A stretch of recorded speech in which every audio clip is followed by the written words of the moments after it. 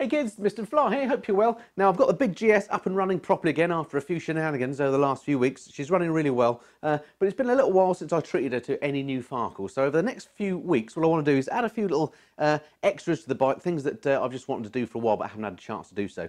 Now it's kind of winter and grim outside, it seems like it's a good time to do that. Starting this week with some of these. These are from Machineart Moto. They're called the Advance guards, and basically they're replacement hand guards. They're made of billet aluminium. They're really high quality bits of kit, and they're super adjustable as well. So stick around, stay tuned. I'll show you how you fit them, what they look like, what they do.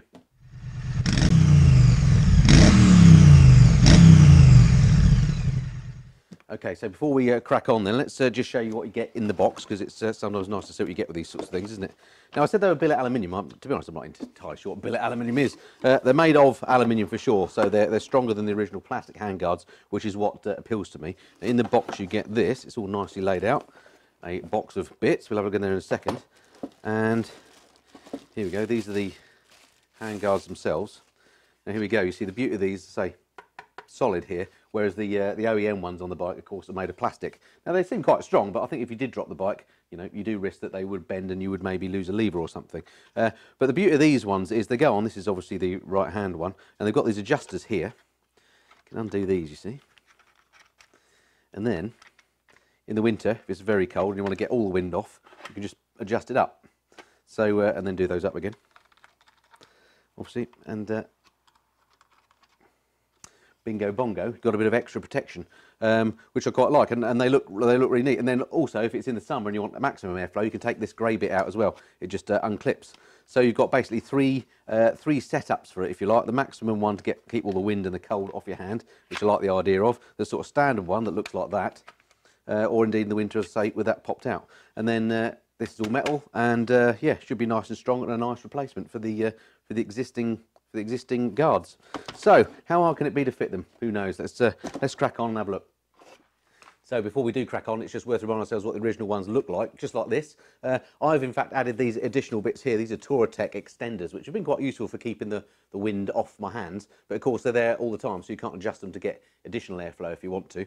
And when I fitted these, it was a bit of a nuisance. You had to actually drill holes in the original handguard, so I've got these screws here, which are just a little bit unsightly. The other thing is, when I got this bike 4 years ago, about 2 weeks after I got it, I actually dropped it in a gravel car park coming out of a pub. It was one of those stationary drops. I just let the bike down.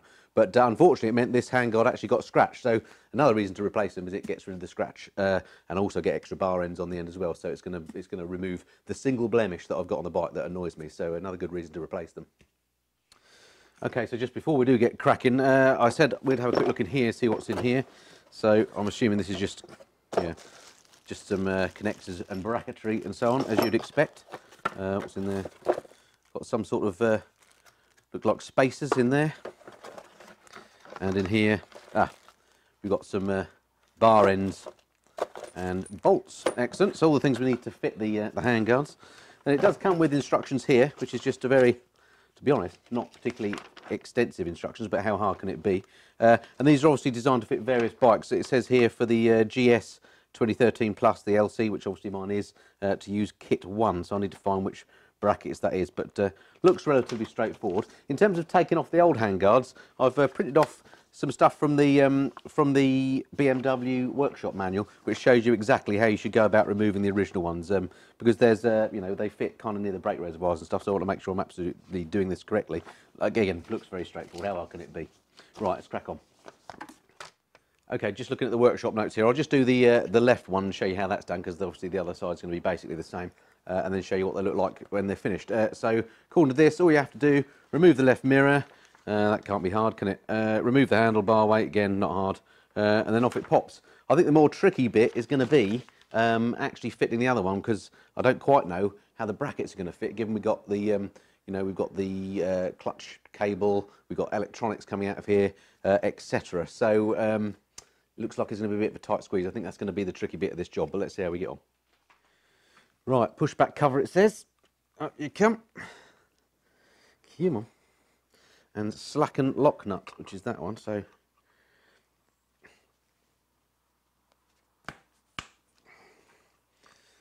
Seems to work. Okay. It's going to be like that, is it? These things are never straightforward, are they? Look at that. Come on, screen. It's not going to help. Like that way.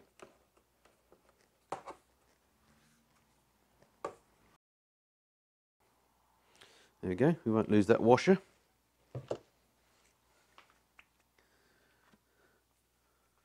Right, I've just moved the camera because I realised you couldn't see this end very well, so I've just got to undo this. There we go. Make sure nothing goes pinging out as I take it off. Here we go. So we've got spacers and bar end. Don't want to lose those. And there we go. That's that off. All right. Now comes the tricky bit. Okay, in an attempt to put off the tricky bit, let's do the more straightforward bit first, which is the bar end. So we basically reuse the original parts. Sit on like that. In you go.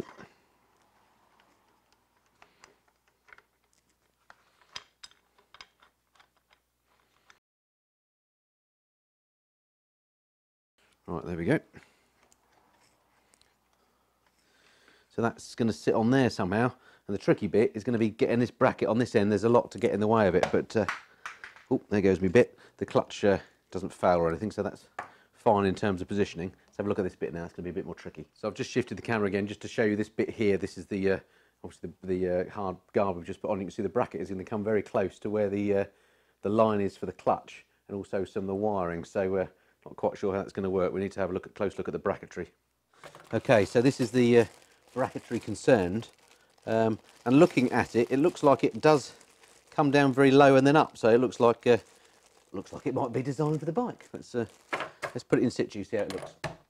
Okay, so a little bit of faffery, but it's quite. It's not a lot, to be fair. It's quite clever how they've done this bracket. It does in fact fit, so that the lines go through this sort of U-shaped piece, and then you just put the top bracket on there, and hopefully, with minimal problems, I'll be able to just bolt that on and it won't foul anything. So yeah, it looks like quite a nice bit of design actually. Just need to loosen this off so I can tighten those all up, and we should be good there. Okay, so I've put these bolts in here, one here and then two either side of this bracket, and it's all nice and tight now. It's not moving anywhere. And as you can see, that sort of clever U-shaped design means that this cable here and the clutch line doesn't foul on anything. So yeah, it's quite clever actually. There's actually a little tiny bit of clearance there. So quite pleased with how that's gone on in the end. Okay, great. So let's just put it in its upward winter position. There you go. Lock that in place. As it's winter. Cool. Looks good. Nice. Good protection. Like it. Right. Just going to put the mirror back on, and then that's that side done. Nice. Right. One down. I'll get the other side on, then we'll have a chat.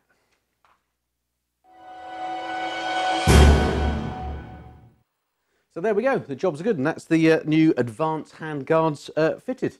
Now, as it happens, I made that look a lot harder than it really was. I mean, it was because I was working out how it all kind of went together as I went along, but when I did the other side, it literally was a 3-minute job to put that on. So really, really easy to fit, and I think they look great. So remains to be seen how effective they are with the adjustments through the summer and next winter, but I'll give you updates as we go. But for now, I'm really pleased with how they look, and hopefully with this, you know, actual metal frame, they should be a little bit stronger than the original ones. And as I say, it cleared up the little blemish that I had, so I'm really happy with those. If you're interested in the set, I got those from Nippy Norman's. They're pretty expensive actually. They're about £179, I think, if I remember rightly. I'll stick a link below. But they are really nicely made bits of kit. So yeah, but quite a salty old price, it has to be said. Anyway, hope it's been of some interest to you, and I look forward to speaking to you next time. Until then, this has been the Mr. Fly. Cheerio.